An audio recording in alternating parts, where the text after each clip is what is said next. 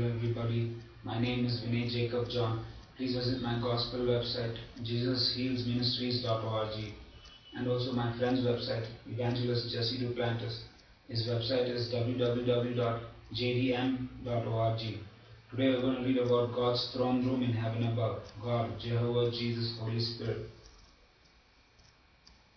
Jehovah and Jesus are in heaven and the Holy Spirit is here on earth. The Holy Spirit came upon the earth 2000 years ago when Peter and the apostles and the disciples were gathered into the upper room and they were praying. And when the day of Pentecost had fully come, the Holy Spirit came upon them and they began to speak in tongues as the Holy Spirit gave them utterance. Now we're going to read from Isaiah chapter 6, God's throne room. Jehovah, Jesus, Holy Spirit, Jehovah. Isaiah chapter 6, verse 1. In the year that King Uzziah died, I saw also the Lord, Jehovah, Jesus, Holy Spirit, Jehovah, sitting upon a throne, high and lifted up, and his train filled the temple. Above it stood the seraphims, each one had 6 wings. With twain he covered his face, and with twain he covered his feet, and with twain he did fly. And one cried unto another and said, Holy, holy, holy, the Lord of hosts, the whole earth full of his glory. And the posts of the door moved at the voice of him that cried, and the house was filled with smoke.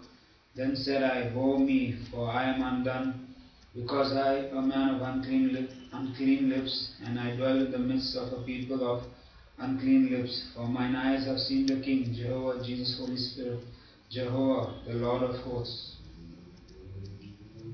Then flew one of the seraphims unto me, having a live coal in his hand. He had taken with the tongs from off the altar, and he laid upon my mouth and said, Lo, this hath touched thy lips, and thine iniquity is taken away, and thy sin is purged. Also I heard the voice of the Lord saying, Whom shall I send, and who will go for us? Then said I, Here I, send me. And he said, Go and tell this people,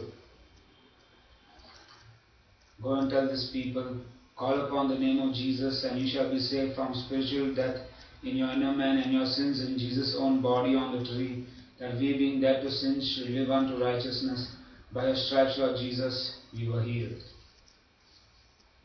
And also Revelation chapter 4, verse 1. God's throne. Jehovah, Jesus, Holy Spirit.